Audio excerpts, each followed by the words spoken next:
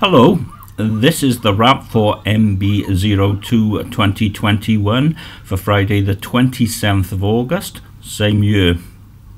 Recorded in the Travel Lodge, Hereford.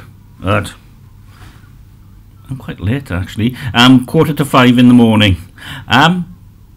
What happened yesterday? Well, Costa Coffee again. And let me say first of all, nothing about the staff. Staff are great and whatever, but on the doors it says it opens at 6:30. On the internet it says 7. It's actually 7. Unlike in Newport, when it's the other way round and it's all confusing. However, coffee and a bacon roll worked rather well. I've got to look over here, got to find out what's going. On to spoons. The King's Fee with a really fast internet, and I watched the Gloucester Brewery question and answer from Wednesday night. It looks really good there, and I might drop a couple of quid into their crowdfunder when it comes up. Oh yeah, I cut both sides of my nose shaving. Yeah, bodies, they're rubbish. Anyway, back to the Gloucester Brewery.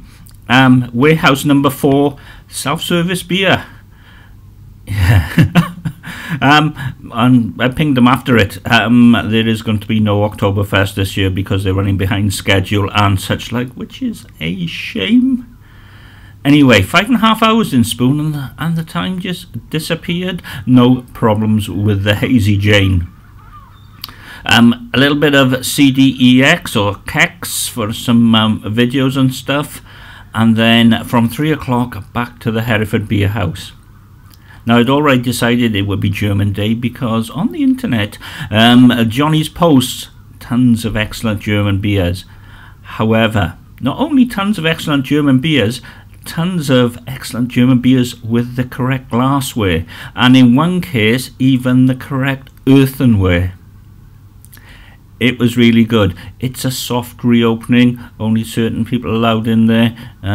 He's a bit freaked. Actually, he was more freaked about Cristiano Ronaldo coming back to Man United. In fact, he was bouncing all over the place. Really bouncing all over the place. Although he did say towards the end that probably he won't be there, or the beer house won't be there in about a year's time. He wants a house, and there's a flat above the place at the moment. He's going to try and sell it as a going concern, but it may not be there. And even if it is still there, it wouldn't quite be the same without him, because he really knows his beer and it's Man United. So that was it for the day. I'm going back there today. I'm a creature of habit. Good things never last. Nothing's in the past.